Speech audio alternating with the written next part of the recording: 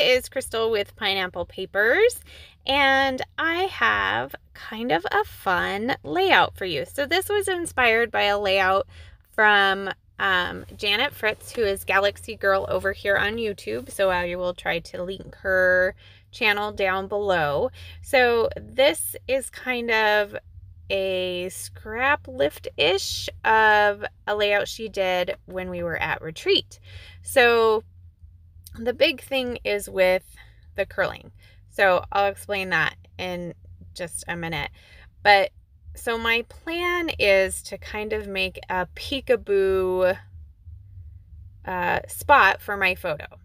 So I went ahead and traced my photo on the back of the paper and drew an X, and now I am going to fold it up. Now this is the part that I kind of screwed up on. I realized I did not want it to be white on the back side. So what I needed to do was to actually adhere this pattern paper bigger than the square, the initial square, and then draw my square and then cut it. Would have been way better, but you get to watch me struggle. So here I am thinking, okay, it needs to be the size of the square, and then I'm like, how am I going to cut this? I was like, well, it's the same size, so I should be able to just cut it half on half and it should just fit, right? It doesn't. I can't do triangles, you guys. Like I can't cut triangles well. I don't know what happened. I think part of it is that piece doesn't go on that piece, and I did not make you watch me struggle. So here they are all adhered. I did have to trim them down because they don't fit.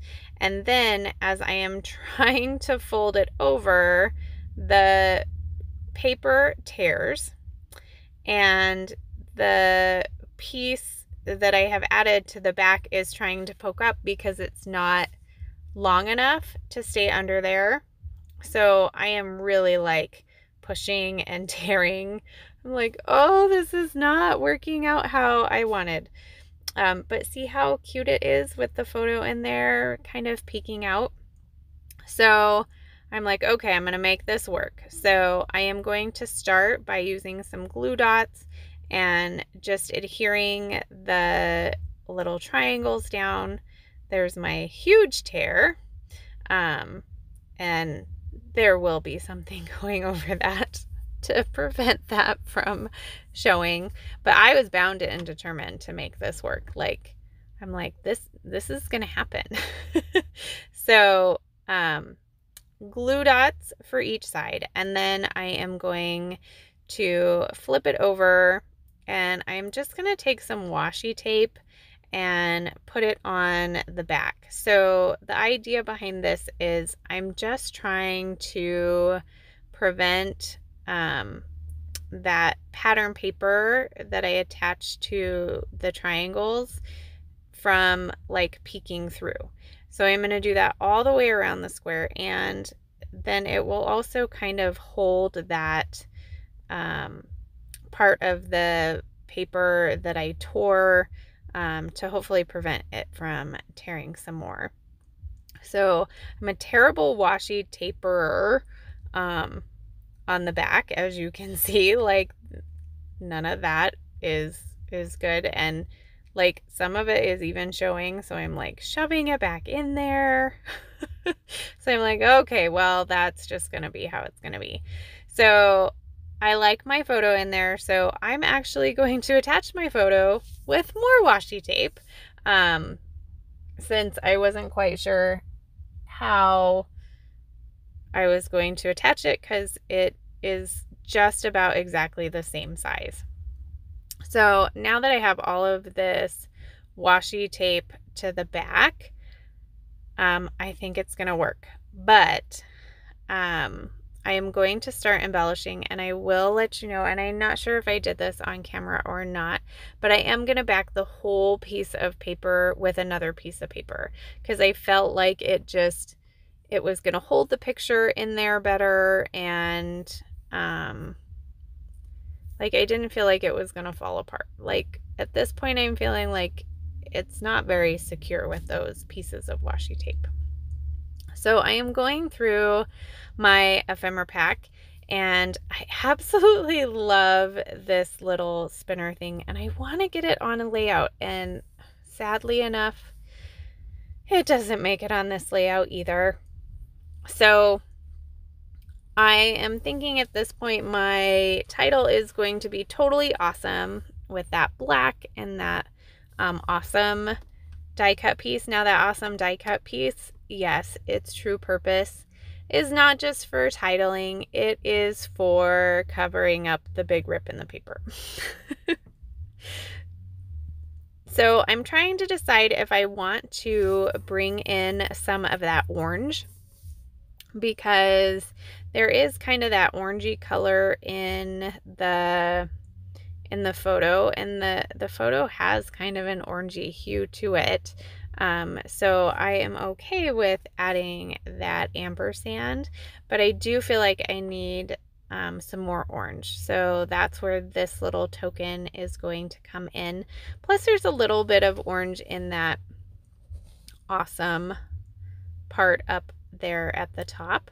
And I felt like since he was playing, it was good that I got some of those dominoes in, and that brings in some more of the black as well. Now, because of the folded paper, I do have to pop up half of that on with some foam, and I will do that as well for that other token there. And now I am just adding the few extra embellishments.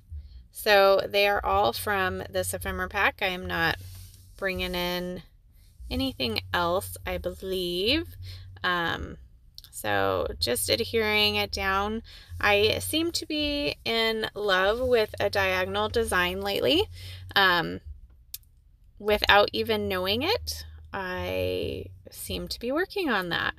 So here is an Amy Tan clear sticker that's kind of like a paintbrush stroke, and so I'm going to add that. So now I have orange really in 3 different spots, and I am going to take this black piece, if I can ever get it off of the sticker sheet, which you can see I am struggling with, and I believe I finally just give up and leave the backing on and apply some glue, and that brings in black in another spot.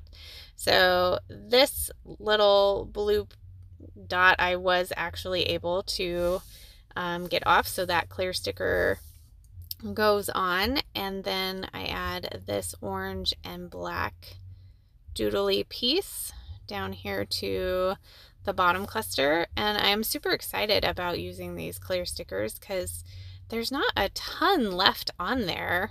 Like, I really felt like I can do this. I want to get some more of it off. Same with this sticker sheet from Chamel. It's getting pretty close to being done too.